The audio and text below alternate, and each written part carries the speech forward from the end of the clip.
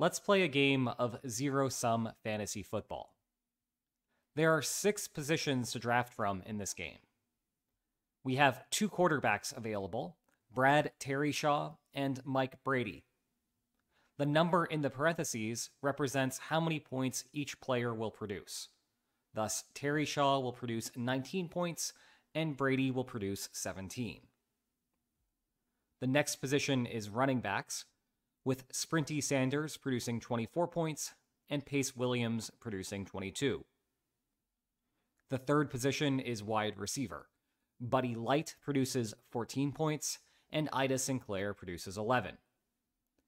The fourth position is tight end, where Barry Brutus will produce 13 points and Max Gluter will produce 8. The fifth position is kicker, where Pat Cathy will produce 10 points and Punt McGee will produce 3. And finally, we have defense, and there are 2 teams available here, the Ironers that produce 9 points and the Smelters that produce 3. Here is the puzzle. There are 2 drafters in this game of fantasy football, and the draft rules are as follows. Each drafter can only take 1 player from each position. It's going to be a snake draft, meaning that the draft order is A, B, B, A, B, B, A, B, B, A. In other words, having the first pick is balanced out by having the 4th pick, and so forth. After each drafter has taken 1 player from each position, we will total up the points scored by that team, and the drafter with the highest score will win. The puzzle for you is simple. Do you want the first or the second pick in this draft? While you think about that, check out some of these cool books that I've written. Your hint for today, as the title of this video implied, is that you are looking at a zero-sum game. Thus, whatever helps you hurts me, and vice versa. It's a topic I touch on in Chapter 3 of Game Theory 101, the complete textbook.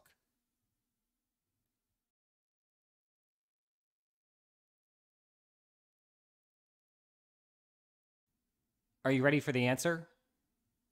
Let's talk about what I refer to as level 1 versus level 2 thinking in zero-sum games. Level 1 thinking places emphasis on scoring the most points. Thus, a level 1 thinker will focus on drafting a quarterback or a running back. That's because quarterbacks and running backs put up way more points than any other position.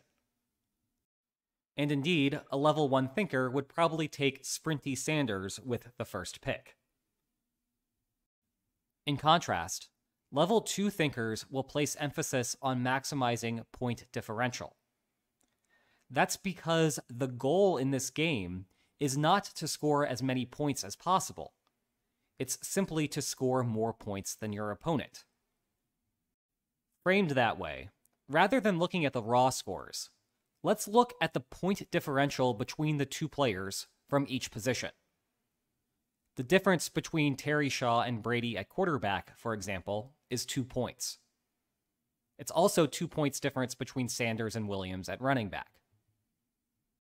The difference at all other positions is higher, with wide receiver being 3, tight end being 5, kicker being 7, and defense being 6.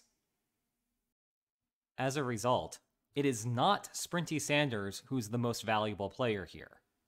It's Pat Cathy. Taking him gives you 10 points, and eventually it forces your opponent to only get 3 points from Punt McGee.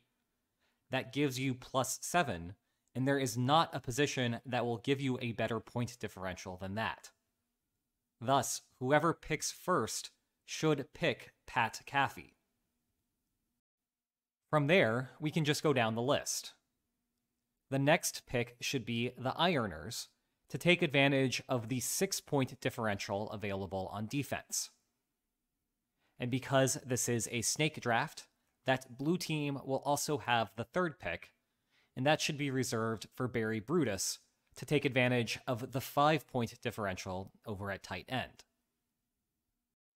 After that, it becomes the red team's pick again, and this time they should go for a wide receiver and get the 3-point differential at that position. That means picking Buddy Light. Perhaps surprisingly, the 2 positions with the highest raw numbers are actually the lowest priority because they have the lowest differential. And it turns out that between quarterback and running back, the next pick from red doesn't matter because the differential is 2 in either case. So we could say that the red team might pick Sprinty Sanders, and then the blue team would finish off the division of the first picks from each position with Brad Terryshaw at quarterback. The remaining picks are academic because each drafter is limited to taking 1 person per position. As a consequence, the teams will fill out like this. And we can now sum up the final scores, which will be 76 for red and 77 for blue. Thus, the answer to the original question, would you rather draft first or second, now has a clear answer. You should draft second and secure a win by exactly 1 point. Did you figure this one out? Let me know in the comments. And if you enjoyed this video, please like, share, and subscribe. And I'll see you next time. Take care.